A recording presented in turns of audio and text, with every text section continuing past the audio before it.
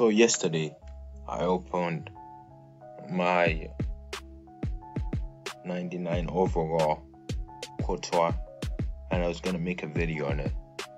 But then today, and now, I have enough preseason token to get the Cristiano Ronaldo. So I'm just gonna pick that up. I also already edited the video. I'm just gonna cut out the part of the claiming Gareth Bale. I'm gonna show you guys the rest of the parts. Oh, I made a mistake. Here we go. The 100 overall Cristiano Ronaldo. Let me know, guys, should I play him up front? What's going on, guys? Your boy the here with another FIFA Mobile video. Today I'm going to be talking to you guys about the FIFA Mobile preseason event, especially the rewards. So the first thing we're going to be talking about is the red now and later rewards. You guys can see it on your screen right now. They're red colored, and the thing you guys might not know about that is they're only available to the preseason tree. You cannot get them by star forging or any other way, unless I think you can get them in packs. I'm not really sure. I don't open the packs, so I'll pay to win. But you can only get them in the preseason tree.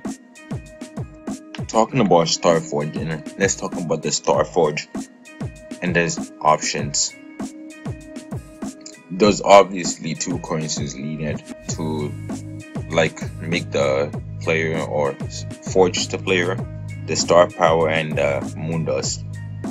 In the star map tree thing, the ratio or the star power is more than the moon dust, but you need more moon dust than you need star power. So in Star Forge, you should know that only the 98 rated options are going to give you large now and later reward, but the 6-star options give you the most preseason points for your moon dust points or your star power points.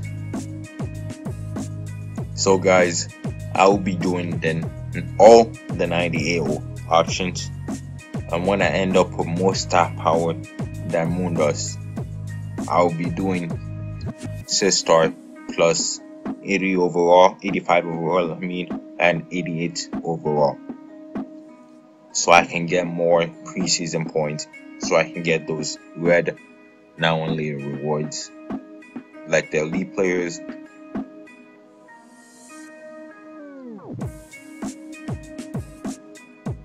That is it, boys. Peace out.